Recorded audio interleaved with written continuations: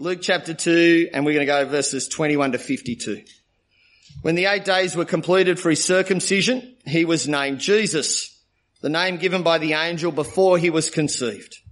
And when the days of their purification according to the law of Moses were finished, they brought him up to Jerusalem to present him to the Lord. Just as it is written in the law of the Lord, every firstborn male will be dedicated to the Lord. And to offer a sacrifice, according to what is stated in the law of the Lord, a pair of turtle doves or 2 young pigeons. There was a man in Jerusalem whose name was Simeon. This man was righteous and devout, looking forward to Israel's consolation, and the Holy Spirit was on him.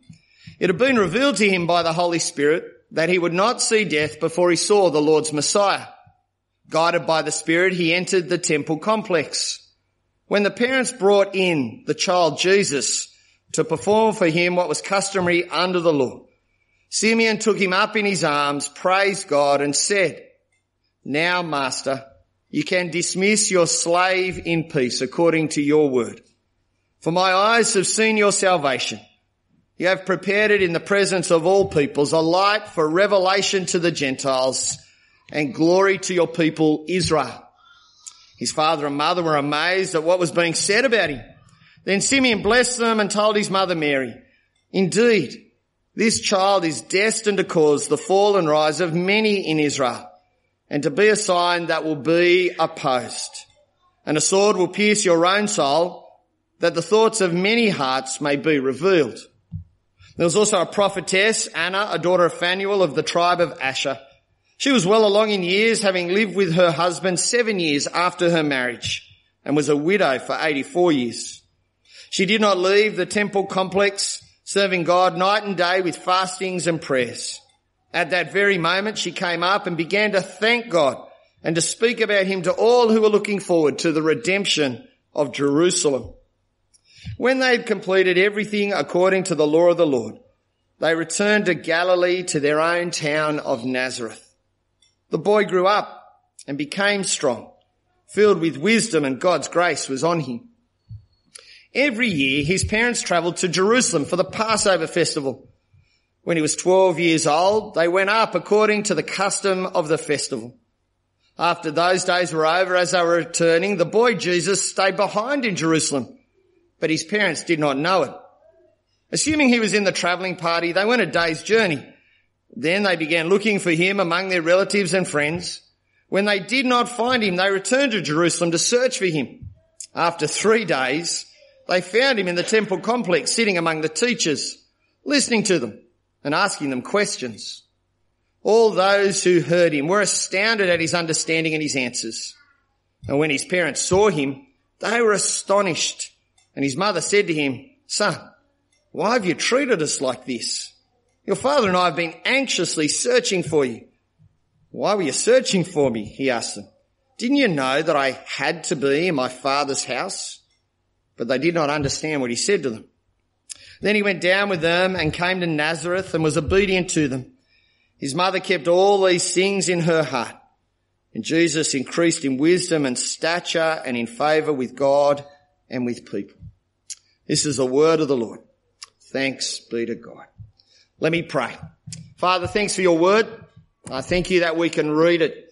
I thank you that Luke gives us an insight into the days after the first Christmas. On this day after Christmas, help us to think about the days ahead. Please encourage us, exhort us to wholehearted daily devotion in joy, obedience and dependence upon you. In Jesus' name, amen. Just a couple of housekeeping matters. There's an insert there and there's a bit of a blank space. There's a sermon outline. And let me tell you that what you get on the outline is pretty much what I've got written here. So we're just going to meander our way through Luke's account and see how we go, making some observations. Kids, I'm really sorry. We ran out of creative juices, so there's no kids talk today. But if you'd like to grab one of the kid sheets from last week or one of the Christmas books from yesterday, please feel free to work on that. If you actually want to do something during the sermon, you can keep track of how many times I say wholehearted. If you want to listen and just put a mark down and work out how many times, and then you can tell me afterwards how repetitive I was during the sermon.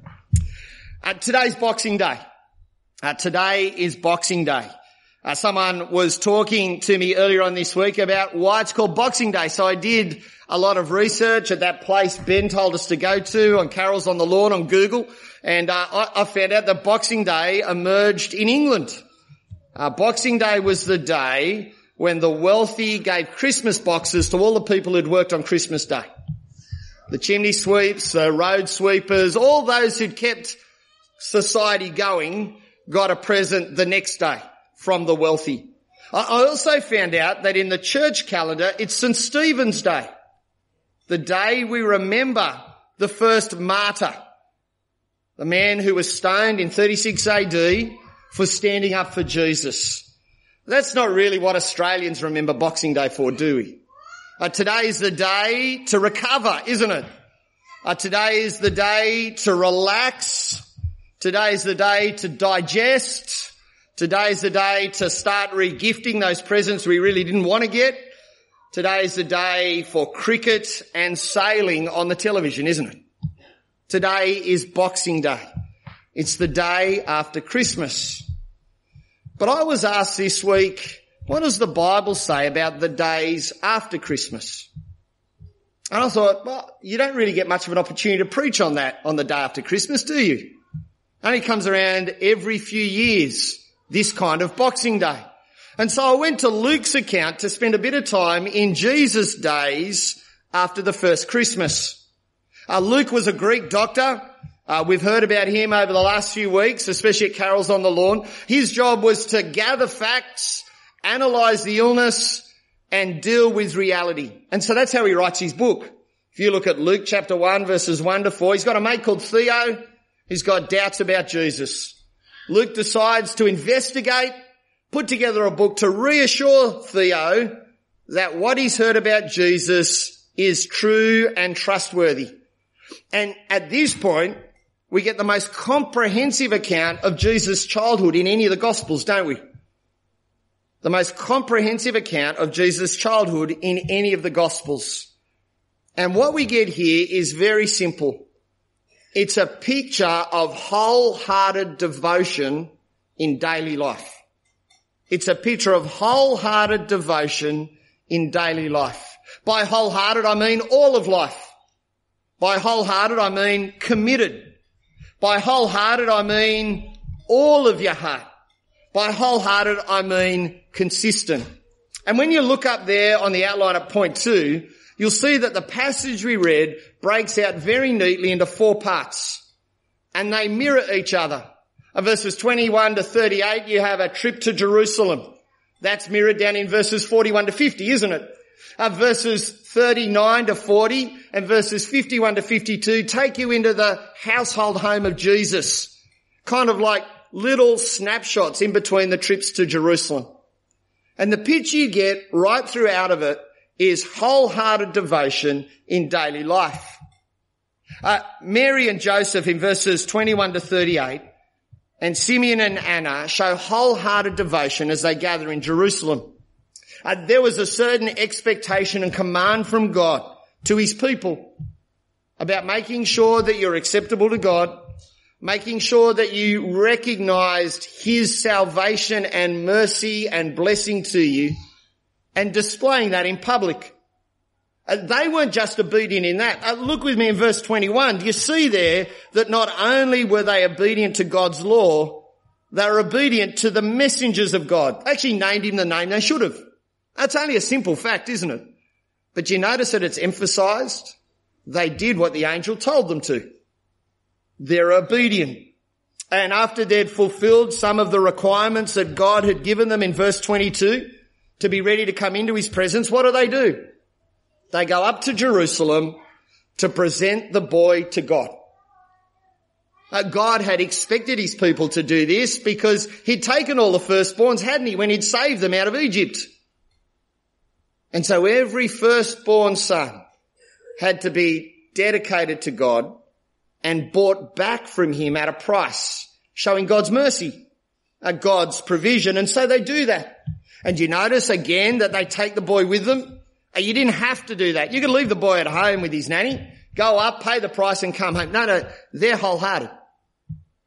They all go to the temple. And they go there in order to give thanks to God for his blessing to them. They're obedient. When they get there, they meet two other people, don't they? Simeon and Anna. They're both elderly from what we can work out. They're both people who've been waiting for a long time. Both of them have been waiting for God's promise to deal with the brokenness of the world. Simeon's waiting for consolation through God's people. Anna talks about there in verse 38, redemption of God's people. Both of them are waiting for God to step into the world and do what he promised, to deal with human rebellion and brokenness. And when this boy turns up in his parents' arms, they both recognize him for what he is. By God's mercy, they see the salvation of the world. And they break into song and praise. They break into words that point people to God and his faithfulness. So this first snapshot in verses 21 to 38 of the days after Christmas, wholehearted devotion. That wholehearted devotion is expressed in obedience. Obedience to what God has said. It's expressed in dependence. Dependence upon the one who always does what he promises.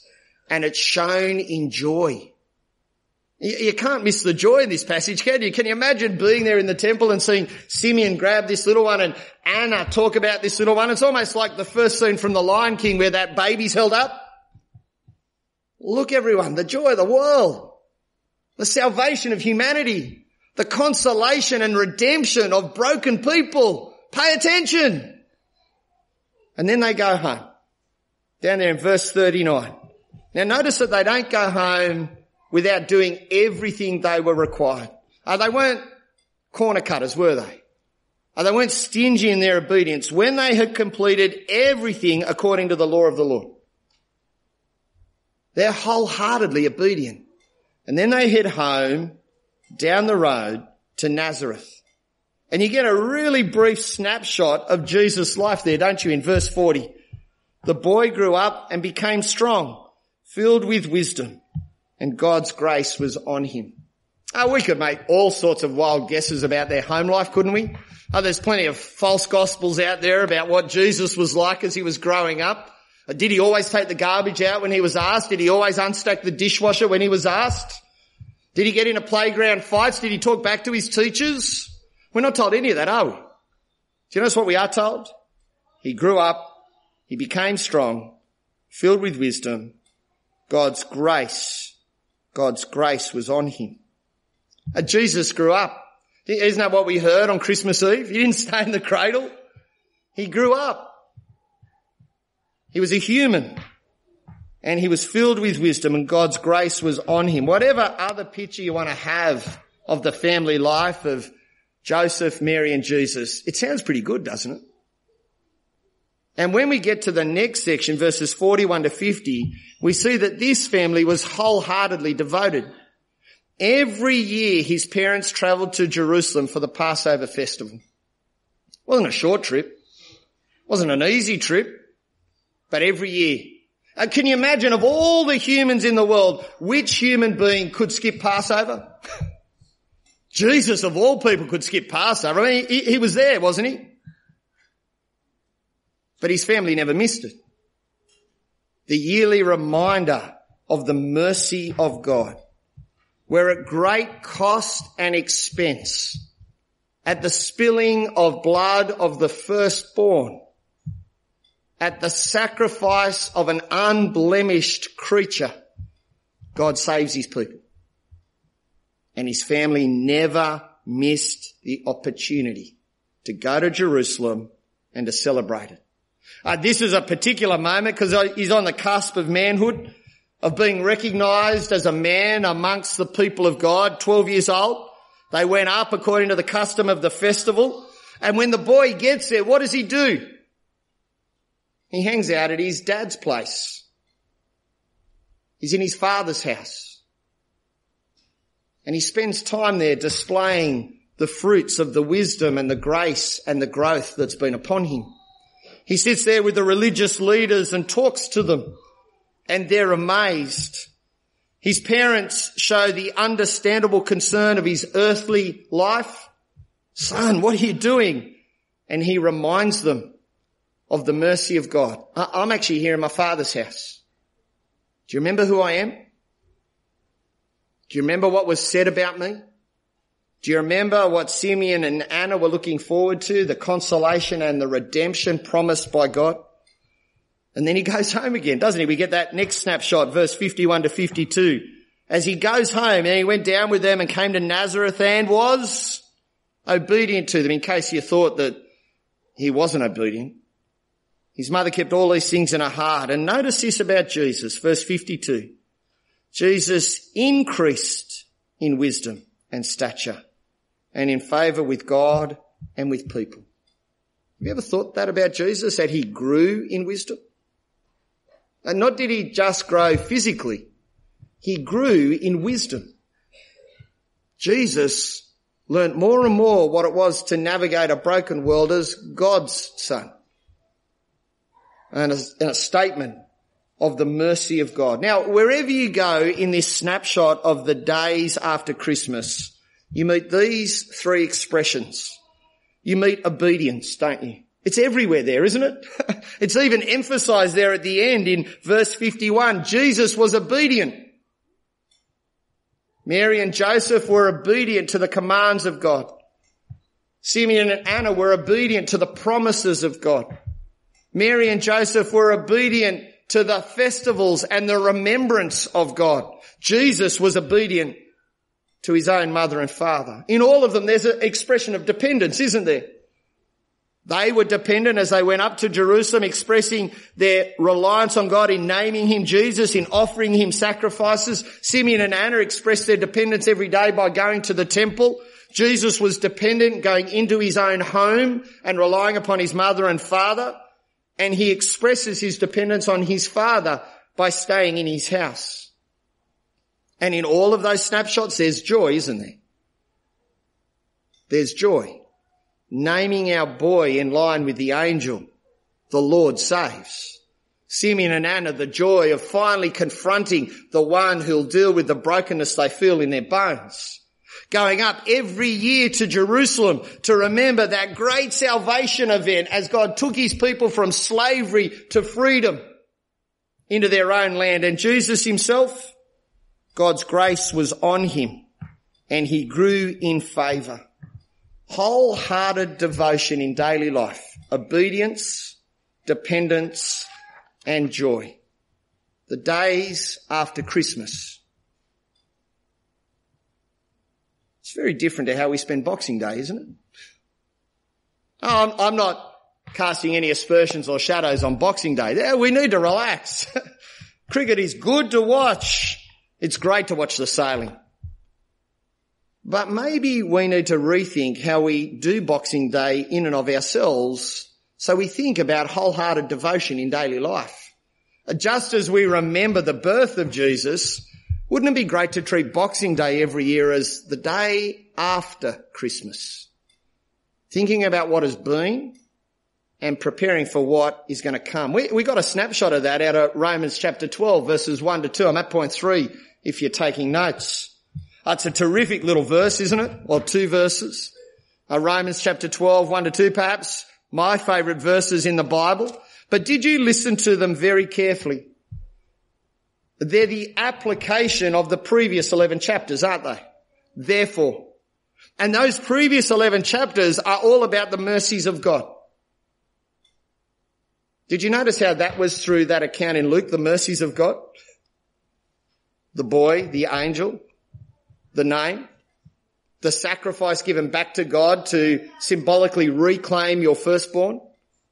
Simeon and Anna, the provision of a home where Jesus could grow in stature and wisdom and have God's grace upon him. The movement every year to Jerusalem to remember the great mercy of God that was expressed in the Exodus. In view of those mercies, what do? Well, you do 2 things. You offer and you be transformed.